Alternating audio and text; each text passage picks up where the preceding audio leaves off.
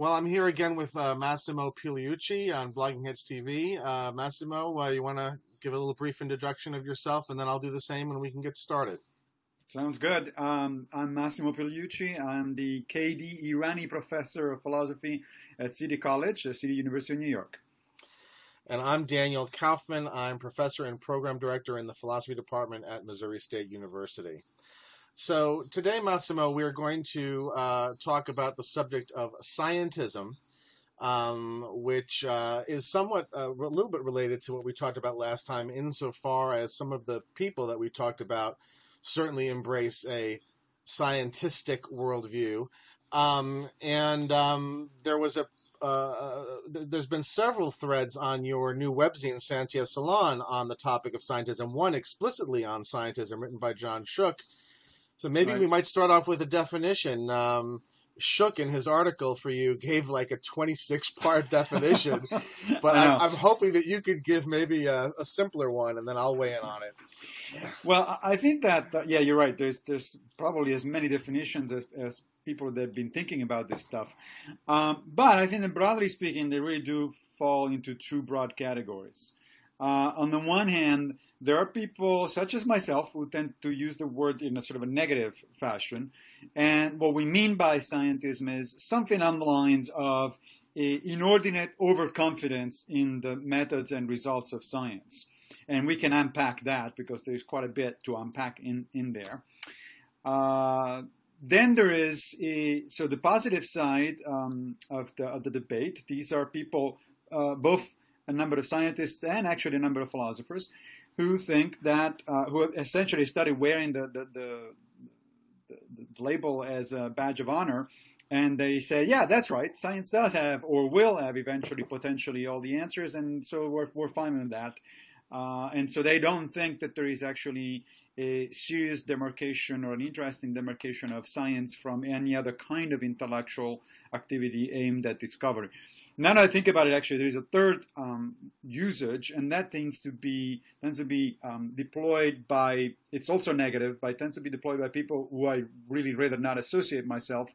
And these are, people who suggest that there are other ways of knowing outside of science, and by which they usually mean some kind of mystical or religious access to an alternative reality, that sort of stuff. Now, I don't think that's a reasonably interesting usage of the term, so I completely discard that kind of that aspect of the debate. Although, unfortunately, it is precisely the presence of those people and the use of the word scientism by, let's say, supporters of intelligent design that really makes the debate between the other two sides more acrimonious, probably, than it should be.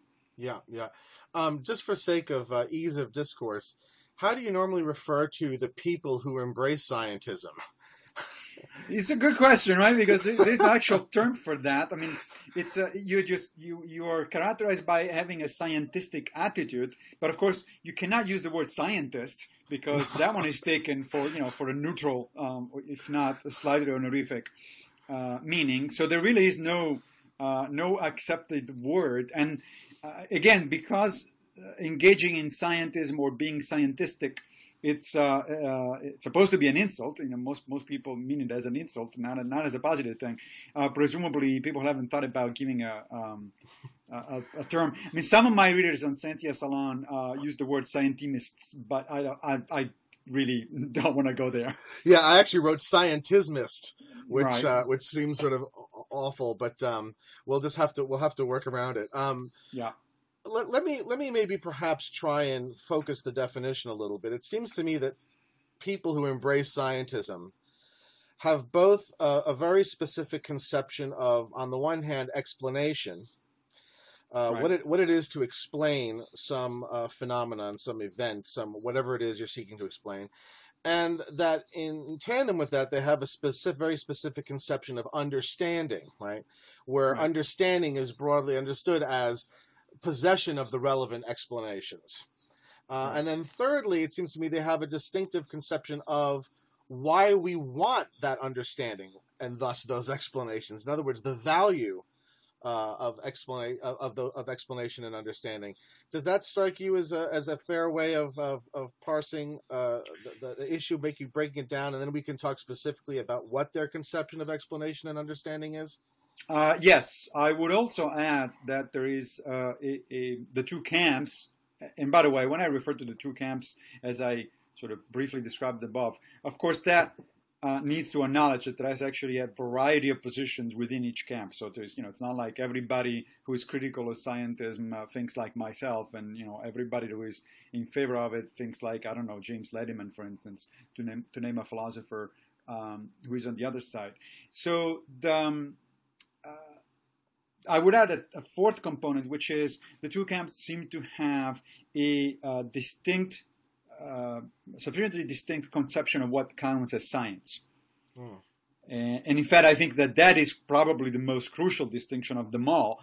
We can start talking about the other three that you mentioned, but I think that really at bottom is that I tend to have a fairly restricted conception of science, and some of these people tend to have, on the other side, tend to have a overly extensive conception of what counts as science.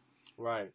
Or although I guess depending on how you mean restricted and extended, I think one of the things I'm going to want to say is that the people who embrace scientism really, at the end of the day, think that the only real sciences are physical sciences.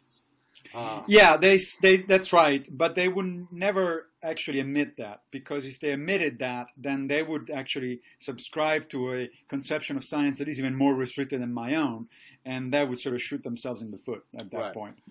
Well, let me then go ahead and offer a draft of what I would say I think the scientismists, conception of explanation and understanding is, and maybe you can either agree or disagree.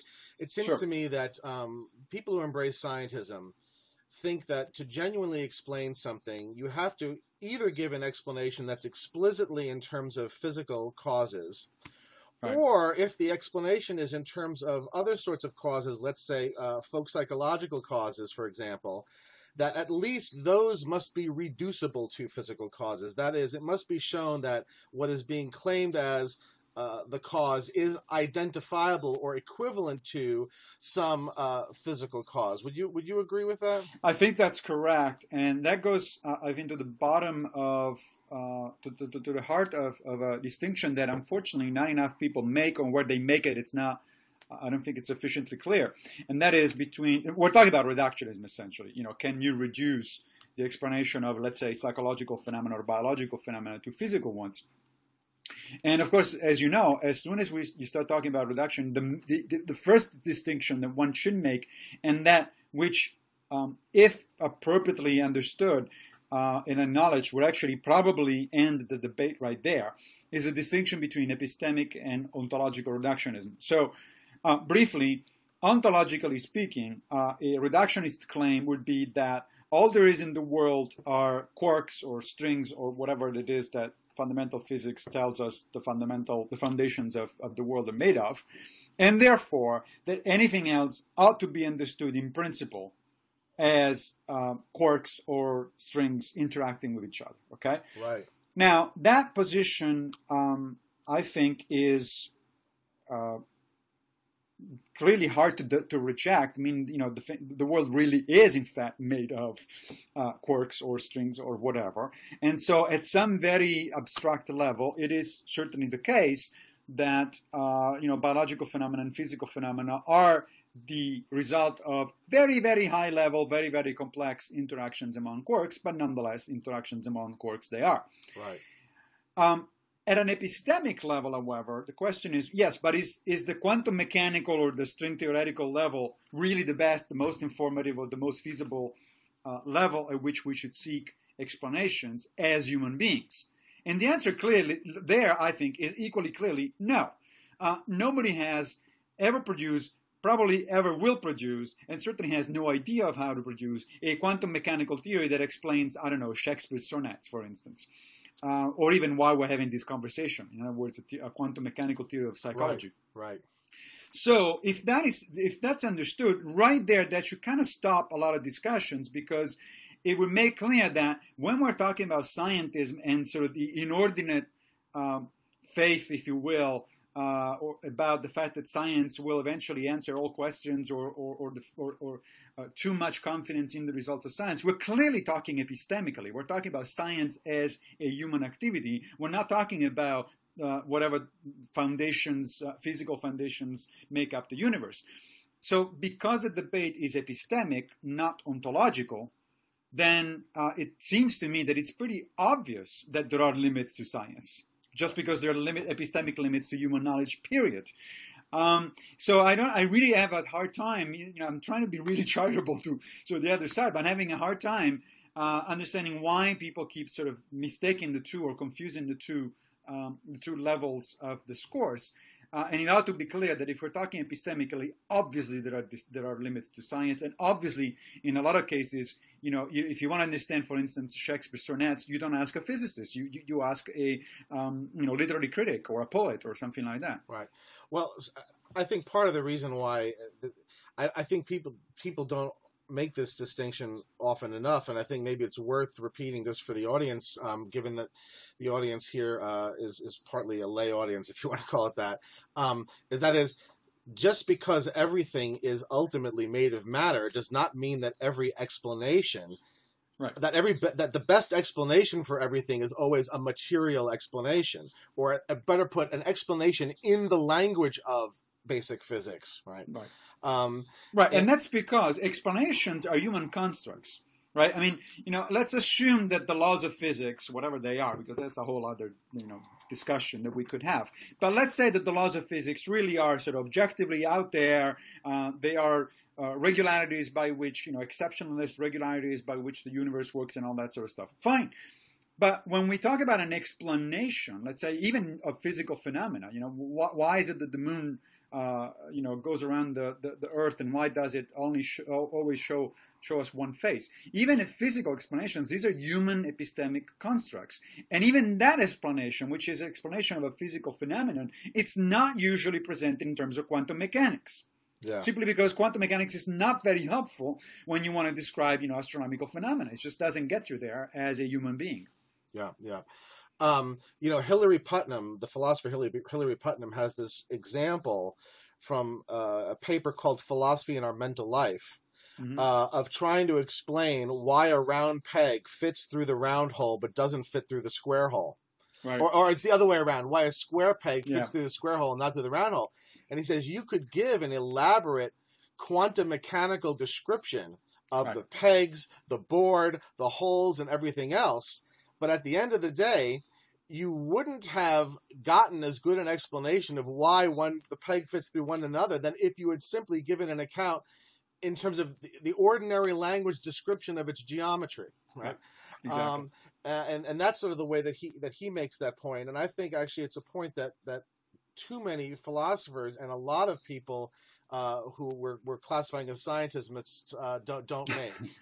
Yeah, that's exactly right. And it is well understood in philosophy of science and in epistemology that there may be more than one proper level or useful level. When I say proper in this case, I mean useful level of explanation. Usually that level of explanation is to be found one or two levels of complexity below the object that needs to be explained, right? So if I sometimes not quite that easy, but for instance, if I want to understand, I don't know, genetic variation within a species, a population of biological organisms, my explanations are going to be both at the populational level. I need to understand, let's say, things like migration patterns, and so individuals moving from one place to another. And I need also a genetic level of explanation. I need to understand something about the genes of which those individuals are made, are constituted. But I don't go all the way down to not only quantum mechanics. I don't even go to molecular physics or or anything like that, because that's just not useful. That's not to say that population of organisms are not made of quarks or biomolecules. It's just that when you go that far in terms of explanatory level from the level of the phenomenon, you just don't do anything useful from the point of view, the epistemic point of view of a human being. That's right. And this issue of whether or not the explanation is useful, I think, is crucial because it begs the question of, useful for what? Right. And so I want to get to that in a minute, but let me just ask you one more thing about reductionism before we move on to that question of understanding and what it's useful for. Is there not even, though, some pressure on the idea of ontological reductionism? That is, while philosophers make a distinction between what's called a token and type physicalism. Yeah. And let's say that we all agree that you might want to explain that. I'm about to. Oh, okay. So let's say we'd all agree that materialism is true, certainly true in the sense of a token physicalism. That is, that every individual thing that exists in the universe is ultimately made of matter, right? That said, however, that does not mean that every type of thing, that every category or classification is a classification of physics. So one of the a classification in physics. So one of the examples that's famously given by Jerry Fodor in his, in my opinion, crucial paper, it's called Special Sciences. Fodor says, being a currency is a category, right? A currency, as in, the United States has a currency, France has a currency, but that does not represent a physical kind, right? There are indefinitely many physical things that can count as currencies, and so while every individual currency as a token is going to be some sort of physical thing, because the only things that exist in the universe are physical things. What it is to be a currency is not itself a physical category, but a category of economics, right? Exactly. So does that not, in a sense, force us at least to qualify our ontological reductionism? Yes, I think it does, absolutely. But and in fact, I would go even further. If we're talking about ontological reductionism, I would go even further. So one of the things you hear often from what I'm referring to now these days as the "it's all an illusion" crowd. The "it's all an illusion" crowd are people who claim that consciousness is an illusion, free will is an illusion, all sorts of mental phenomena are illusion, pain is an illusion, etc. They don't really exist, and they fall into a number of subcategories. They tend to be eliminativists. They tend to say, well, once we understand the physical universe as it works, you will realize that there is no such a thing as pain, consciousness, and so on and so forth.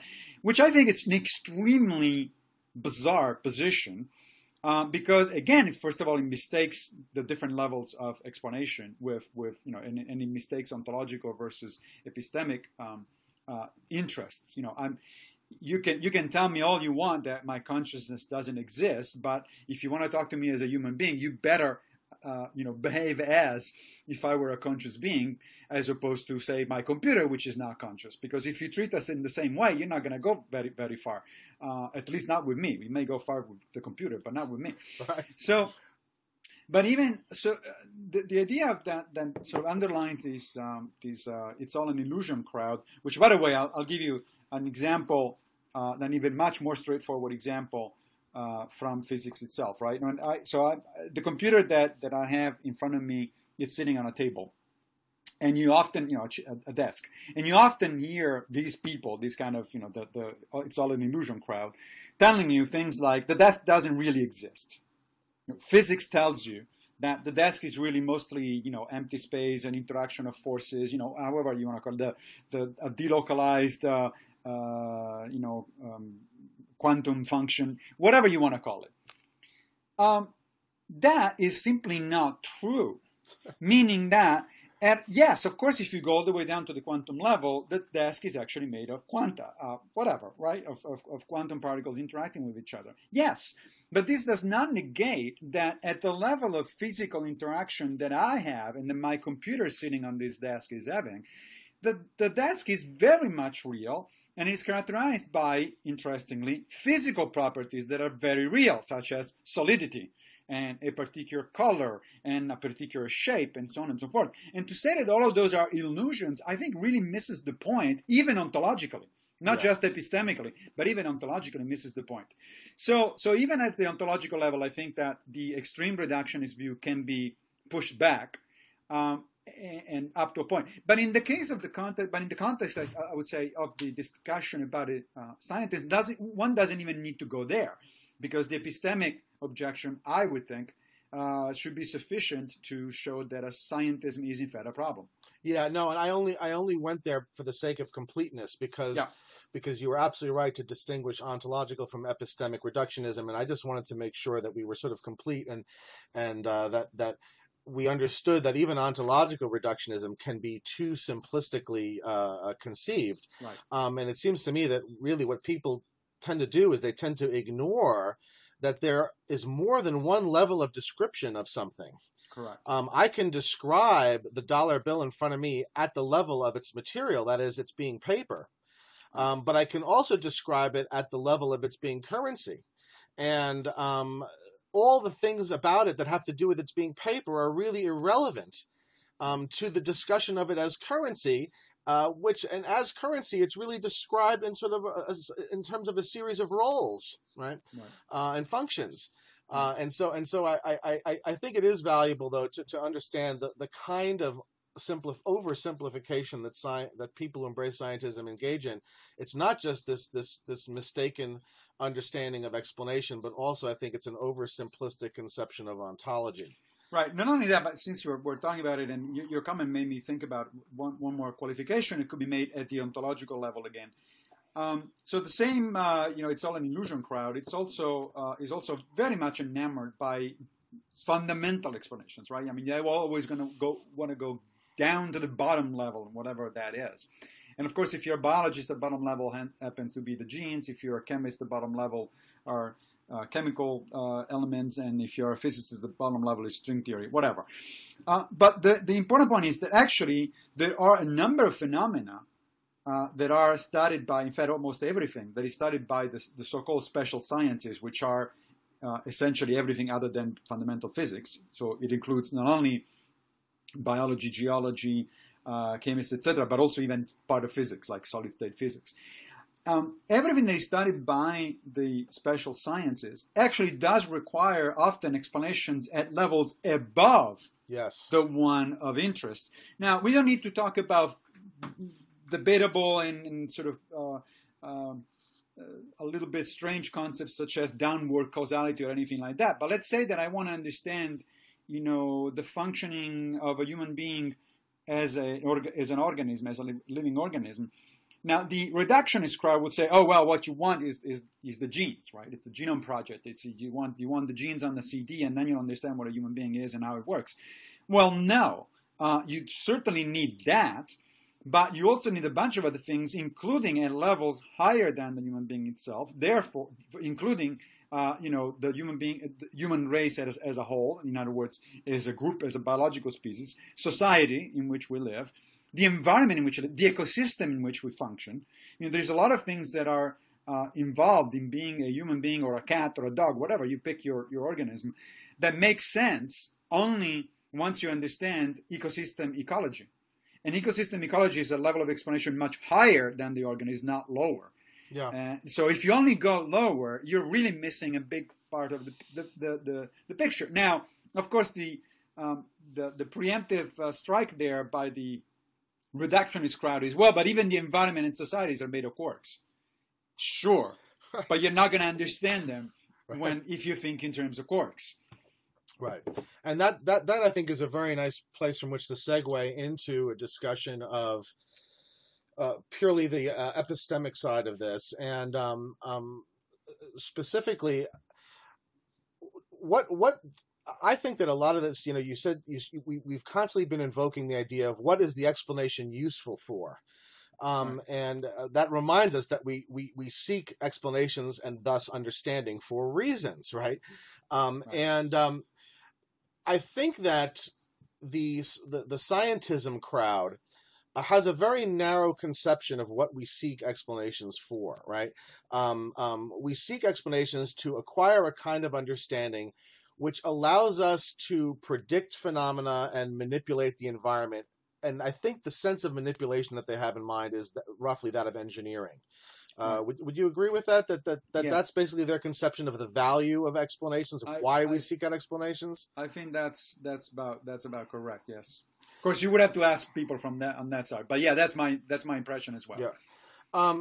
And I think it's immediately sort of fair to ask, well, really, whether that's all that we want explanations for. Right. I would argue that part of the reason why I seek explanations of, let's say, human behavior as opposed to inanimate matter, is so that I can behave in a whole number of what let's call appropriate ways.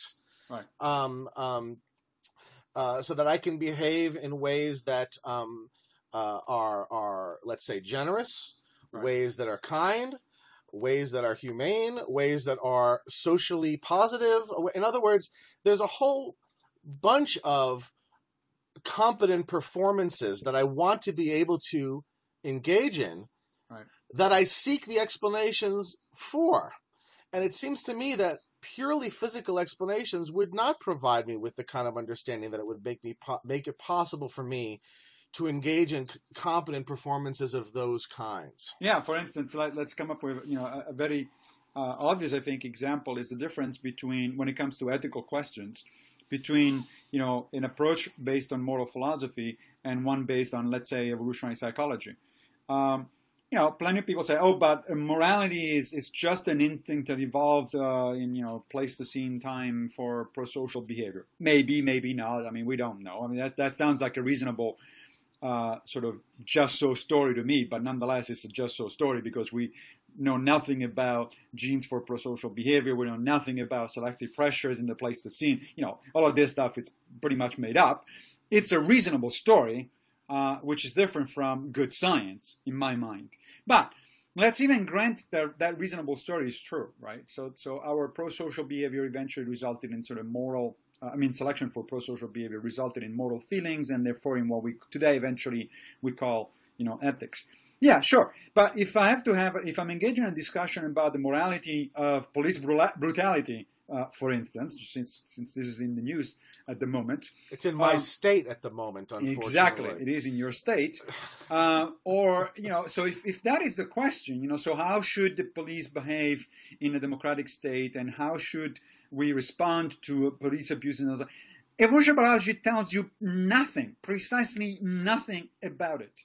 Zero. You can stare at Darwin's portrait all you want. It's not going to talk to you.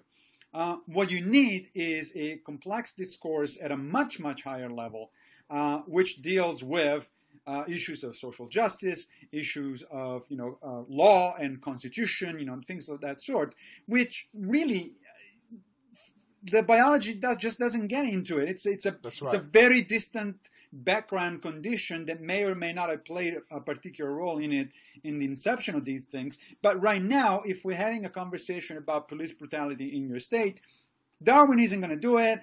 John Rawls is going to do it, or the Constitution, the founding fathers are going to do it, whatever. But definitely not Darwin. Yeah. And of course, even less quantum mechanics. Well, yes, of course. and let's maybe even be a bit more specific about this. I mean,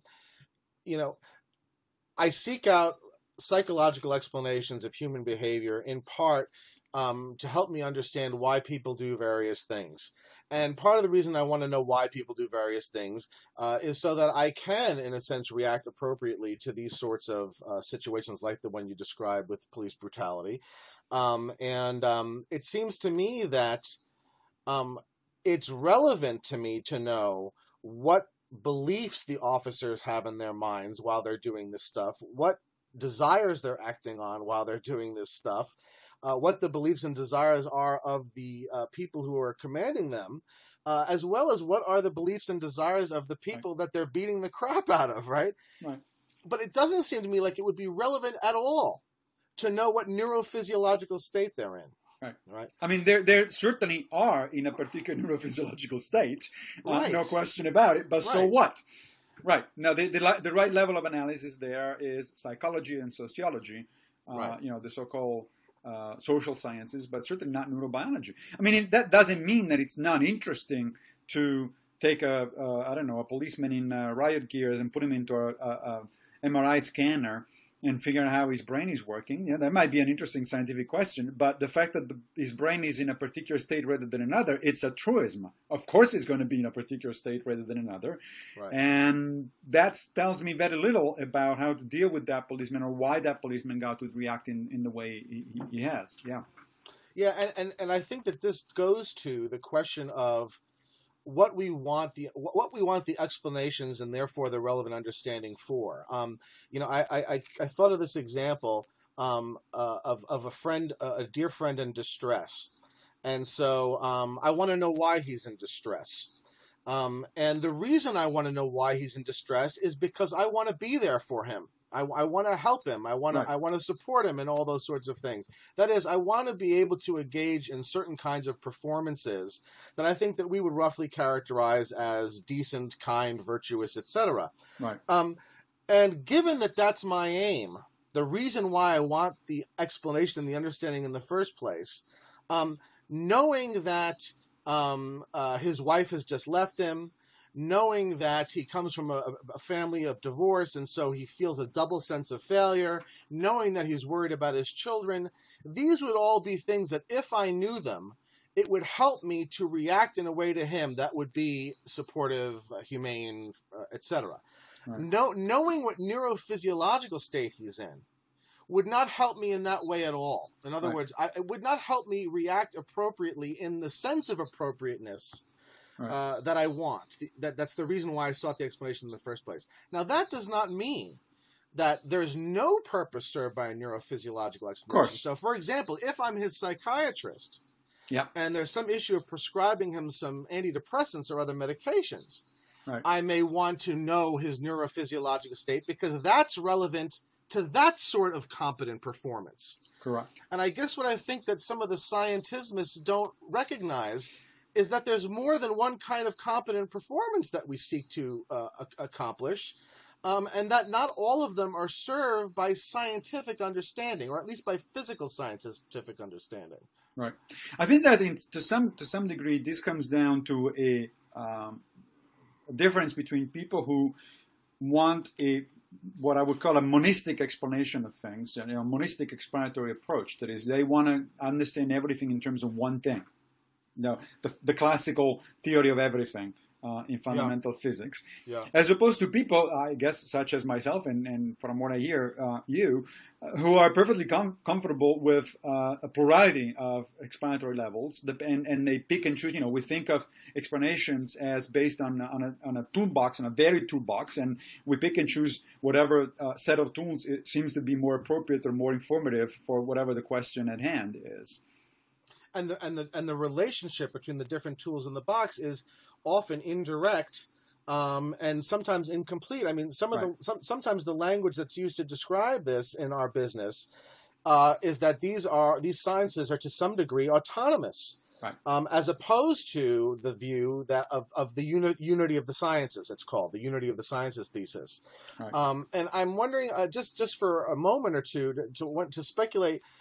What is the genealogy of this? In other words, I understand when logical positivism was the sort of primary paradigm in philosophy of science, why people held on to these unity of the sciences, as you call monistic, a preference for monistic explanations. But why today do you think there are still so many people that seem to want monistic explanations? I think there are two reasons, but of course I'm speculating here. But, we are, of course, yes. Yeah, but this is a conversation that actually really should be I just moved my computer and you'll see a bumping up and down of my image for a second, but hey, it's live television. That's or something, right? So I'm going to speculate a little bit, and I'd say that there are two causes. One is sort of a more proximate one, and the other one is a little more general. On the one hand, I think that a lot of these people are simply, quite frankly, not very familiar with philosophy of science as it has evolved after logical positivism. And I'm talking particularly of a lot of scientists who, especially recently, have been on record essentially embarrassing themselves by making comments, dismissive comments about philosophy. I mean, the list is now, unfortunately, very long. Lawrence Krauss, Steven Weinberg, Stephen Hawking, Neil deGrasse Tyson. I called several of them to task directly, either on my podcast, the Rationally Speaking, or on my webzine, Scientia Salon. And it just doesn't seem to stop anywhere. Although, fortunately, there is a number of scientists who have started paying attention, like Shankaro, for instance, recently wrote a nice essay asking his colleagues to just stop embarrassing themselves about philosophy. Right. So we have some allies in that department. But so part of it is, I think, as just ignorance, sheer ignorance about philosophy. It's like these people are talking as if Popper was the latest thing in philosophy of science, and of course he's already a number of decades old. Or the idea of paradigm shifts that just came out off hot off the presses, and that one too is decades old. There's nothing wrong with being ignorant of another field. I'm ignorant of plenty of fields. There is something wrong, however, in talking in public as a public intellectual with confidence about something about which you demonstrably know very little. So I think that's part of the reason for what we're talking about, the sort of the sheer ignorance of recent philosophy of science and recent developments in epistemology and so on. The more fundamental reason, I think, for this monistic attitude toward explanations is really still, for good and for bad, the heritage of the Enlightenment. If you look at what some of these people are saying, like take Richard Dawkins or E.O. Wilson, they both explicitly said that they considered themselves sons of the Enlightenment. And so that explains a lot about their attitude toward science and scientific explanations, etc., because, of course, the Enlightenment is so-called Age of Reason.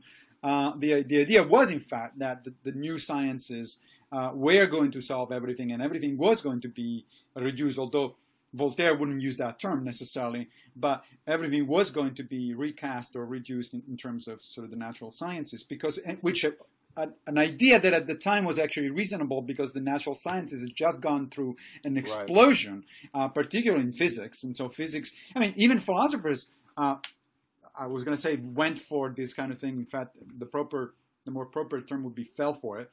Both David Hume, who is my absolute philosopher, favorite philosopher of all time, and Kant, both of them trying to recast all of philosophy and even moral philosophy in the light as a model, in the model of Newtonian mechanics. Right. That's right.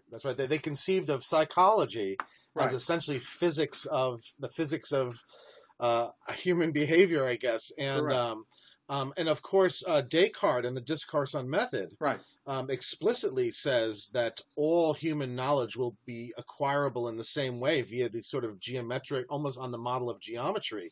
So I think that's an interesting point. Now that one, however, that observation, at the time was kind of reasonable, right? I mean, you just had the scientific revolution, physics was going all over the place, etc. It becomes less and less reasonable as we move away from the Enlightenment. And yet, that position has been maintained not only by a large number of scientists, but even by a surprising number of philosophers. I mean, Quine, for instance, arguably one of the most influential, if not the most influential philosopher, at least in the analytic tradition of the 20th century, famously said that epistemology eventually will be reduced to psychology. It's a branch of psychology. That's the same kind of attitude. Yeah. And I think it's wrong-headed for the same kind of reasons. Yeah. I mean, yes, we certainly have quite a bit to learn as epistemologists from psychology, but no, I'm sorry, there's a difference between sort of a prescriptive and a descriptive approach to a particular field. And so if Quine could keep on with that sort of attitude in the 1950s and 60s, although he kind of moderated that later on in his career, then it's no surprise that contemporary scientists who are much less savvy about philosophy than he was, still maintain that sort of attitude. So when Dawkins and Wilson tell me, I consider myself a son of the Enlightenment, I have to say my response is something on the lines of, so did I when I was 18, and then I learned better. It's a little more complicated than that. Sure, the Enlightenment still, as a matter of sort of the general idea and the general principles, are still an interesting model to look at, and it certainly beats the crap out of a lot of other models that human beings have explored over the millennia. But no, it's not quite that simple. I mean, Hume's fork the idea that there is only either mathematical propositions or scientific findings, and everything else, any book that talks about anything else ought, as he famously said, to be burnt into the flames. At the time, in Hume's time, that proposition made sense and actually was revolutionary in philosophy, and it did help clearing up a lot of the fog that was still the result of the scholastic philosophy of the Middle Ages. Yeah. But not today. When in the 21st century, we really ought to know better than that. And incidentally, as I often point out to my students, even though I love Hume to death, if we actually had to practice what he was preaching, we should burn Hume's inquiry into nature, into human understanding, because it contains neither mathematics nor empirical facts. So, there you go. So, yeah. Actually, though, just very quickly, I do wonder whether the Enlightenment conception of explanation was entirely an improvement over that of the past.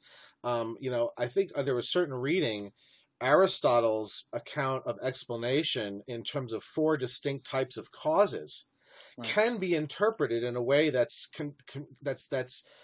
commensurate with contemporary materialism, and more treats the four causes as the different ways and levels of description of an object that or an event that we might make, that allows us to offer explanations that answer very different types of questions. What we were talking about. What do we want the explanation for? What do we want the understanding for? Do I want the understanding so that I can give this guy a drug that will make him feel better? Or do I want this understanding so that I can be a good friend to him? That each of those aims would require addressing the causes of his behavior at a very different level of description. I think Aristotle actually provides us with at least a rough framework in which to do something like that. Whereas by the time you get to the Enlightenment, causation becomes simply means. The material and the efficient cause, right? Yeah. That's it. Well, I'm sure that our audience will notice that we're wearing different clothes all of a sudden, and that's because we had technical difficulties about 3/4 of the way through our discussion, and we had to stop it and take it up again the next day. And so, like all good Americans, we change our clothes every day. Wait. I thought we were going to make up a story about time travel and all that, much more interesting. Okay, fine. I'm sorry. Fine. So the audience doesn't need to be reminded of what we were talking about, but we do. Massimo, I'd asked you about what you thought some of the reasons, the deep reasons were for why scientism is appealing to people, and we were talking about what you called explanatory monism, the idea that there's only really one kind of genuine explanation and thus one kind of understanding that results from that explanation. And you had actually said that you thought that much of it is due to their indebtedness to the Enlightenment. Right. Because in the Enlightenment, certainly there was the idea that, in a sense, physics and science would explain everything one day. Descartes says this explicitly in the Discourse on Method. Right. And then I'd said actually that I thought that this was in a bit of a regression from antiquity, when Aristotle imagined four different types of causes, ways of understanding the world around us. And then you had some interesting things to say about that maybe you could say again. Well, so first of all, you do realize we're beginning to sound like two old men, the good old times of Aristotle, right. Before the Lawrence Enlightenment Krauss came in and ruined things. Yes. Now, so...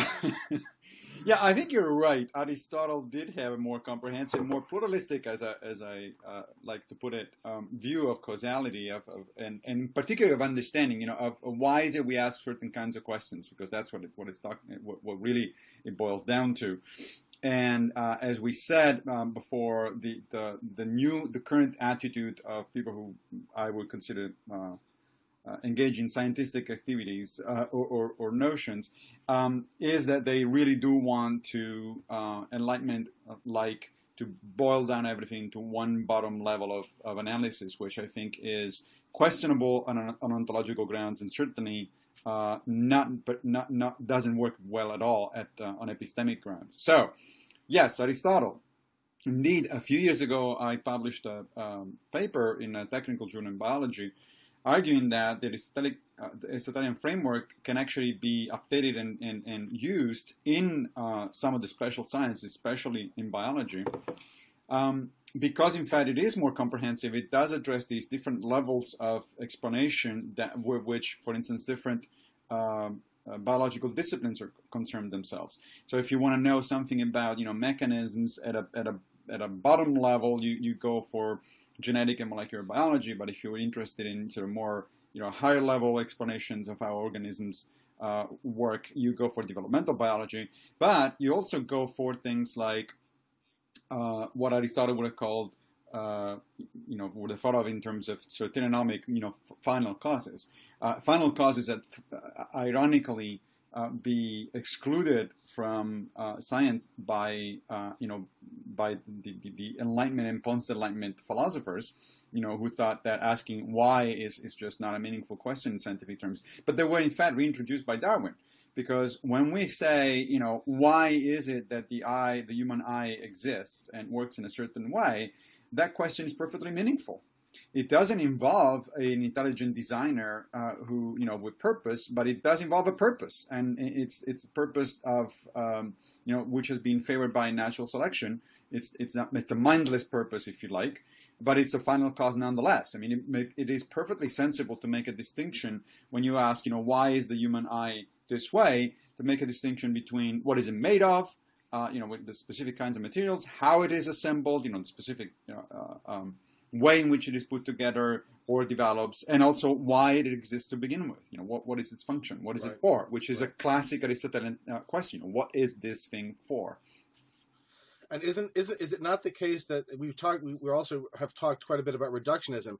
Is it not the case that one of the problems with reducing biology to physics is precisely that the notion of purpose is ineliminable from biological discourse and is not reproducible in the language of physics? That's right. That's exactly right. And in fact, that doesn't go just for biology; it goes for all the social sciences. You Yes, can't talk about psychology or sociology or economics without talking about purpose.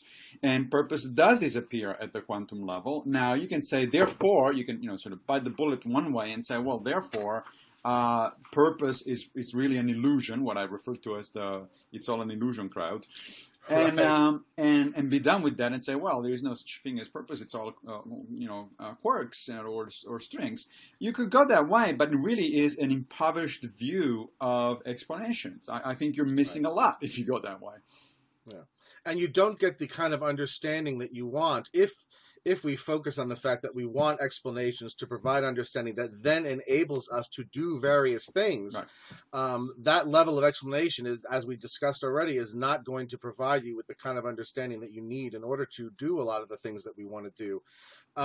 You also said you wanted to talk a little bit more about the scientismists' overestimation of science, or its expansive view of science. Yeah, I really do think that's one of the crucial issues in this discussion. And let me try to explain the way I see it. So, people who engage in scientism, like Alex Rosenberg among philosophers, or Jerry Coyne or Lawrence Krauss among biologists and physicists. Just to pick on some examples, they will advance an argument like, there's nothing special about any other way of knowing, like, let's say, or any other approach to things, like, say, like philosophy or mathematics or anything. It's all based on the empirically based application of human reasoning. And therefore, in their mind, there's no particularly relevant distinction between, let's say, Coyne's famous example is between plumbing and, quantum physics. It's just that quantum physics is much more complicated and much more cutting edge than plumbing, but otherwise they're both empirically based, hypothesis testing kind of observations where human beings engage in sort of certain kinds of reasoning.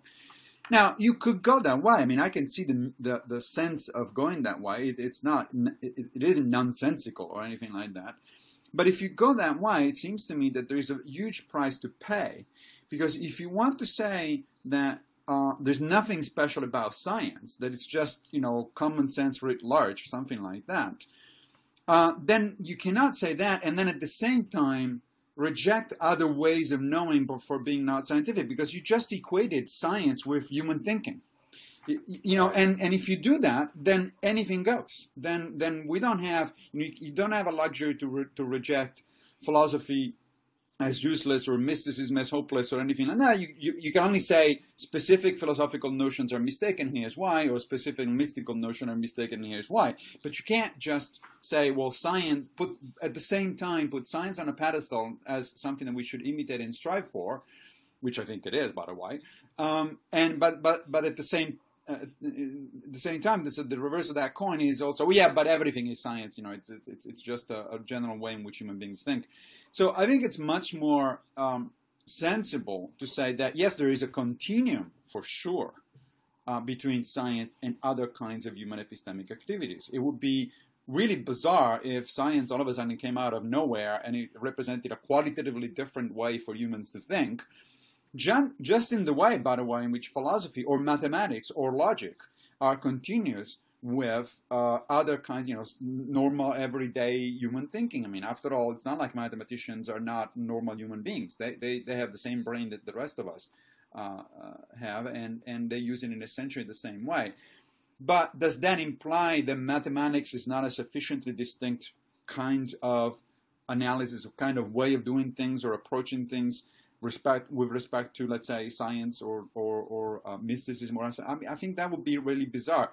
And besides, as I pointed out before, two can play that game. If you want to say that, look, everything that has to do with empirical information, empirical evidence is science, I can, and therefore, well, it's all about science. Then I can say, well, look, then anything that has to do with human thinking is philosophy, because that's what it is about. It's rational thinking. Right. And therefore, in fact, and if everything is philosophy, that would become silly. I mean, you could make that argument, but it would be silly because, what will be the point of expanding the meaning of the word philosophy or the meaning of the word science to encompass almost everything? At that point, it loses meaning. Everything becomes science. I've actually had people arguing with me that, the fact that I got to the Graduate Center in the middle of Manhattan today from my apartment in Chelsea by navigating the streets of Manhattan in a certain way, since this was reasoning based on empirical evidence, I was doing science. Hell no, I wasn't doing science. I mean, if that's what you mean by science, I'm sorry, that makes no sense to me. Right, and you run the risk of losing all the distinctions that make the various give the various sciences the significance that they have, and I think that this goes more than just simply beyond when these people are talking in their more casual moments. I think as was discussed, maybe in an article on Scientia, Salon, or in one of the interviews I've watched with you.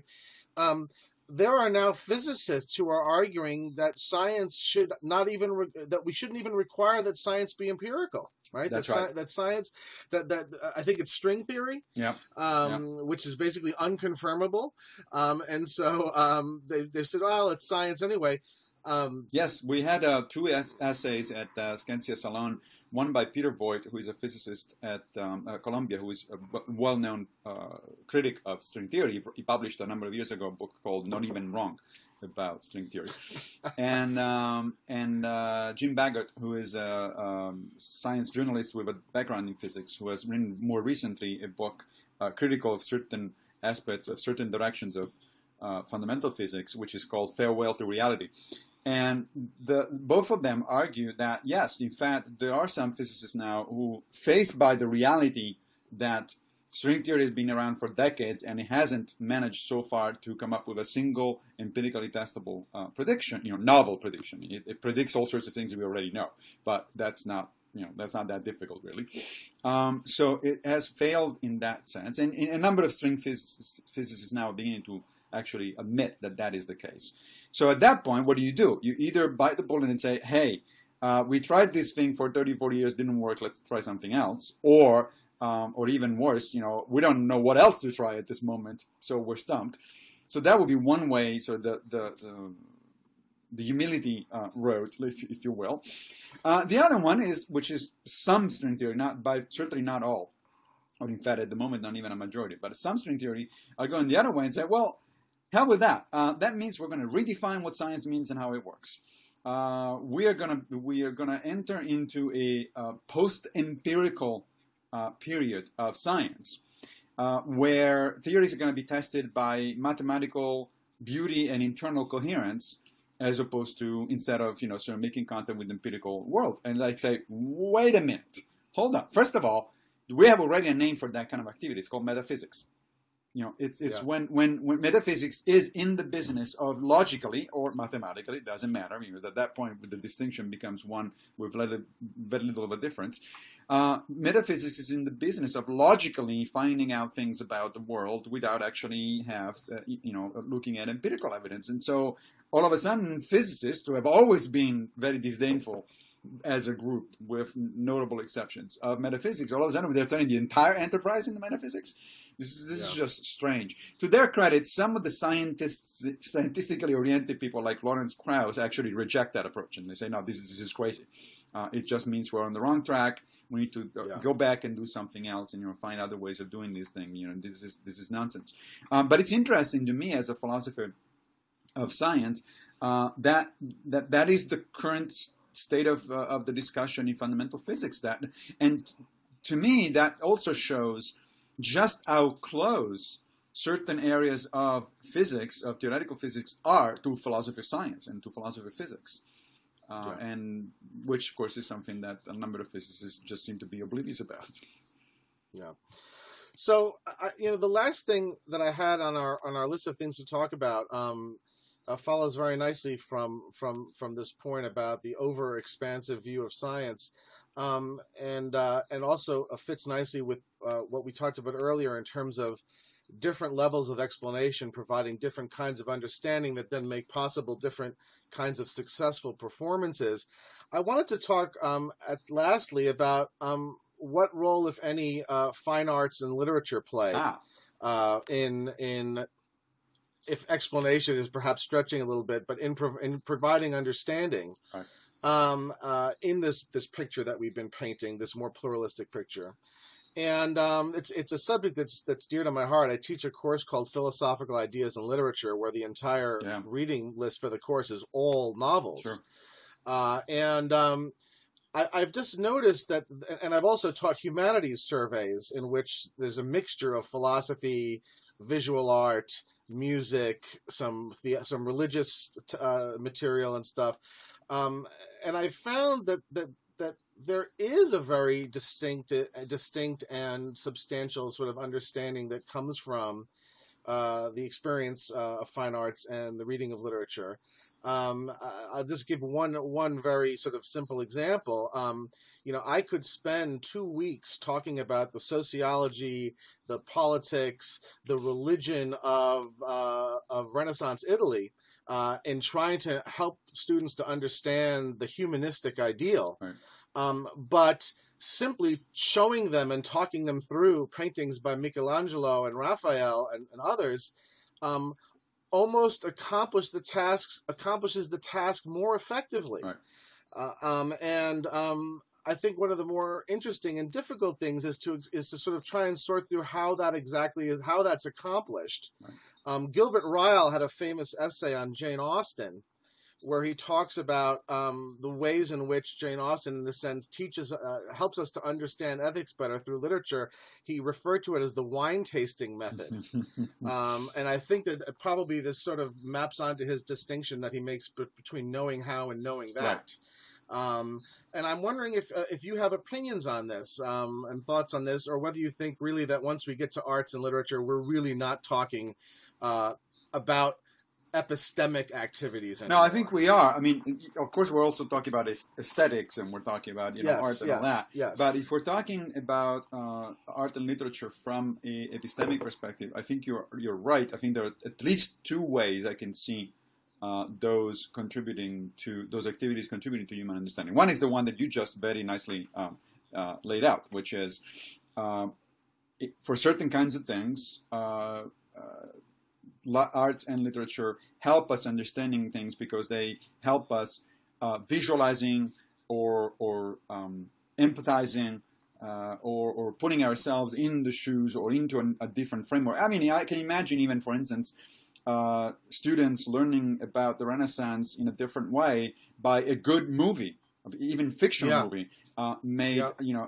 as long as it is, of course, historically accurate and all that. Yeah. Yeah. Because it has that kind of immediate impact, emotional impact, imagery, and that sort of stuff. Now, I wouldn't substitute, a study of the history of the Renaissance with a movie, but I certainly would integrate it. And reading, documents, or looking at paintings and all that sort of stuff, or architecture and that sort of things. Those are, in fact, very, very valuable, at the very least, integrators of a more formal sort of study of, let's say, history or any other, or ethics, or any other human endeavor. So I think you're absolutely right on that one. Now, of course, with the caveat, which goes back to Plato, that arts can also manipulate. Yes, a novel can also manipulate you emotionally in a way that it's actually negative and actually diminishes your understanding. If we want to alienate, I'm about to alienate half of your listeners probably, but Ayn Rand comes up as an example to my mind. Her novels, other than the fact that they're really badly written, they're also very clearly emotionally manipulative for, to send a message that I think it's highly questionable on philosophical grounds.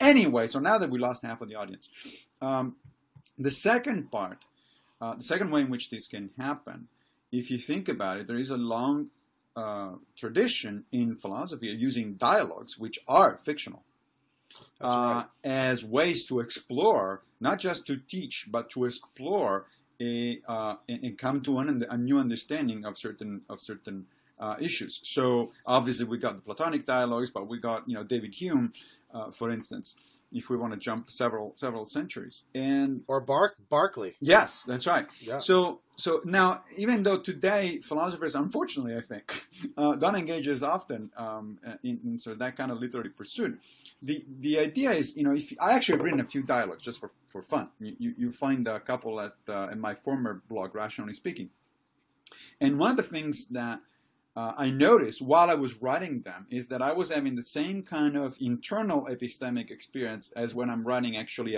an essay, prose on a particular topic. That is, typically, if I decide to write something on a topic, I do some readings in the background, and I think about the general outline, and then I start writing, and literally my thinking happens when I'm writing. It's not like I know where I'm going in details. I might know the general idea, but not the details. And in fact, sometimes I surprise myself. And once I start putting things, black and white, as they say, or pixels on pixels in these days, it turns out that I'm actually surprising myself. I'm going in the direction and say, okay, wait, now that I put this thought in black and white in front of me, it actually doesn't make any sense. It needs to be thought out, differently, and so on and so forth. So I actually learn by writing, essentially, or discovered what I think by writing. At that point, it makes little difference what I'm writing is prose, is a formal, it's an essay, or is it a dialogue? It's fiction. Yeah. Because either way, I don't know where I'm going necessarily, and I'm discovering things. Therefore, I'm coming up with hopefully original thoughts, or at least thoughts that are original to me. And therefore, I'm actually discovering. It is an epistemic activity. It's not just a question of helping others understand what I think. It's a question of helping myself understand what I think, or developing what I think. So, absolutely, I think that the arts and humanities are part of that sort of general idea of Scientia, which is, as you know, the name of my new webzine venture. That is, it's knowledge much more broadly construed than just the natural sciences or mathematics or something like that. It's knowledge broadly construed, because it's not just about discovering new things. Yes, of course we do need to discover new things, so we need empirical evidence for stuff. We also need to think about stuff. We need to connect them. We need to understand, and all of those activities are helped by not just the natural sciences, but philosophy, mathematics, logic, and the arts and humanities. Yeah, and I like the way you just put that, and it occurs to me that the word understand has several uses. I mean, one of them is in the purely epistemic sense, but we also use the word understand when we describe someone as being an understanding person. Right. Or when someone comes to us, a friend or a relative in distress, and we tell them, "I understand." Exactly. There is, and it makes me think that maybe the arts provide us with the sorts of, and I'm putting explanation in square quotes because I don't have any other word, that provides us maybe with understanding that enables us to function at that level most profoundly, because it confronts us at the level of direct experience. It directly engages our emotions and our sensibilities, and thus moves us in a way that perhaps more traditionally epistemic activities keep us a little bit at a distance. I noticed that, for example, a novel or a really well-made film or music can almost get me to appreciate the urgency of something. Right. In a way that a more dispassionate engagement with the subject matter. Certainly, if I read the literature of totalitarianism, if I read Orwell or if I read Huxley, I'm much more impressed with the urgency of not allowing society to become this way. That's right. Than if I merely learn about it from a dispassionate perspective. That's right. Well, I can give a personal example. So some time ago, I moved from being an omnivore who was sort of rather little concerned in terms of diet, very little concerned with, or rather little concerned with sort of the ethics of food, to what I call now a ethical omnivory. That is, I actually very much concerned where my food comes from and whether, you know, I still eat animals, but only if I can be reasonably assured that they did not suffer and had a good life, etc., etc. Otherwise, I revert to actually, for all effective purposes, functional vegetarianism. Now, the reason this happened is the following. For a number of years, I've been talking to colleagues and friends who were vegetarians and were talking to me. You know, we were exploring the ethical reasons, environmental reasons, and all that. And I would readily grant that their points were absolutely correct. I mean, there was no defense against new ethical and environmental points in favor of vegetarianism. And yet I couldn't bring myself to become a vegetarian. Right. And so at some point, this obviously this generated some kind of increasing degree of cognitive dissonance, because come on, I'm a philosopher. I realize that somebody is right. I tell them that they're right. So why the hell can I not act accordingly, right? Yeah, yeah. And at some point, I forced myself to watch one of a number of documentaries on actually how animals are actually treated. In other words, I exposed myself on purpose to the emotional manipulation, because it is emotional manipulation. It's this reason, it's for a good cause, but it is emotional manipulation. And that's what I actually made the jump. At that point, after seeing the documentary, I said, okay, now my emotions are in sync with my reasoning. And now I can actually, I can master the willpower to actually pay attention to these things in practice, which I've done now for a number of years, and I never looked back. So that, to me, it's a good example. I mean, it's a personal example, but it's a good example of how understanding has a number of different aspects to it, and you can definitely understand something at a sort of abstract, rational level, and yet not really understanding in the sense of making it part of who you are, and that's a major component of what we should mean by understanding. Yeah, and to go back to Hume, and this is the last thing I'll sort of say on this, is that Hume famously always said that morals couldn't be a matter of reason, because reason doesn't move us, only sentiment moves us, and perhaps the arts, more than any other endeavor that we engage in, have the capacity to directly engage us at the level of sensibility, and thus to move us when the mere possession of the knowledge would not have been enough. And your example is really fantastic, and the same sort of thing could have been played by a novel, by something like Watership Down, or by Charlotte's Web, or where you're desperately sad that you're thinking Wilbur's going to get slaughtered and eaten, so I think that's a really nice way of putting how this works. That said, with the caveat, of course, that you still want your brain to be engaged also at the rational level, because otherwise you open yourself to be manipulated. Again, Plato was was certainly wrong in sort of excluding fiction and poetry. I think it was from his ideal republic. But he did have a good point that you need to be on guard because it is Yes. easy, unfortunately, to be manipulated emotionally. And so it's about, and any neurobiologist, cognitive scientist like Antonio Damasio, for instance, today will tell you that a functional human being is in fact a balance of emotional and rational decision making. If you become too emotional, then you're manipulated, you become unstable, you're non-functional. But if you become too rational, if you give too much weight to the rational side, then you become a sociopath. Yeah. And what we're really, I think, what the thread has been throughout our conversation is making the case for a pluralism, and not, we're against sort of a scientific monism in our endeavors to understand the world, but we'd also, of course, be against some kind of romanticism, Exactly. which would itself be another kind of monism that would be equally impoverished in terms of our dealing with the world. Precisely. Well, Massimo, this was really terrific. I really enjoyed this, and I hope the audience gets a lot out of it. And we seem to make it through despite our technical issues. And we managed to show more than one element from our workbook. So, right.